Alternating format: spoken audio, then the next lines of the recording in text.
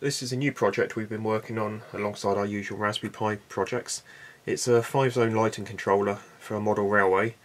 At the moment it's in nighttime mode, and if you turn the control knob on the controller you can change the time of day and bring the lighting in so the sun would come up on the left across the daylight at full brightness, and then dim down again for evening time and sun setting on the right hand side, and then go to night time at a full blue colour.